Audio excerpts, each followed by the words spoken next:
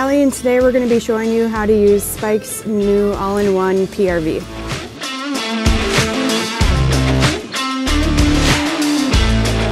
The first thing we need to do is unpackage our PRV and make sure all the parts are there.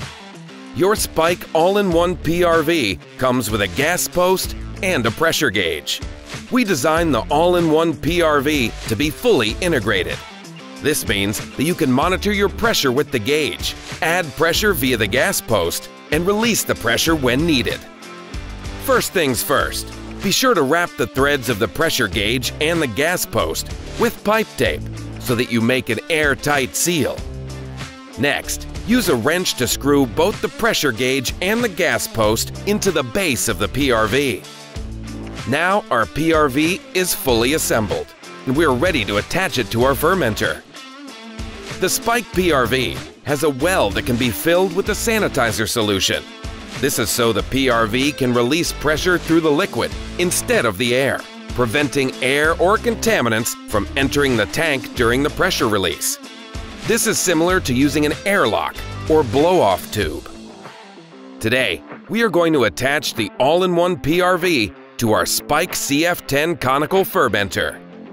We are going to be attaching the assembled PRV to the fermenter lid with a 1.5-inch clamp and gasket, which already comes with each Spike fermenter. If you'll be using with another fermenter, be sure to pick up a gasket and clamp as well.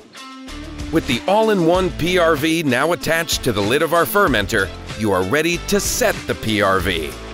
All that means is your PRV will be set to release pressure at your desired PSI. To start off, first, fully hand tighten the knob. The PRV will now release at 15 PSI. Today, we're going to set our PRV to release at 10 PSI. First, set your CO2 regulator on your CO2 tank to slightly over your desired pressure. We'll pressurize to 12 PSI today. Connect your gas inlet to the gas post and pressurize the fermenter. Once your fermenter is pressurized to 12 PSI, slowly loosen the knob counterclockwise on the PRV, which will lower the pressure that the PRV releases. Monitor the pressure gauge on the PRV. When the pressure reaches your desired amount, stop turning the knob. Now, your PRV will release when the pressure in the tank goes above the new set point. After you stop turning, it is normal to see some bubbles release for a minute or two. To empty the well while the PRV is in use, remove the cover from the drain barb. You can now use a small cup to capture the sanitizer liquid.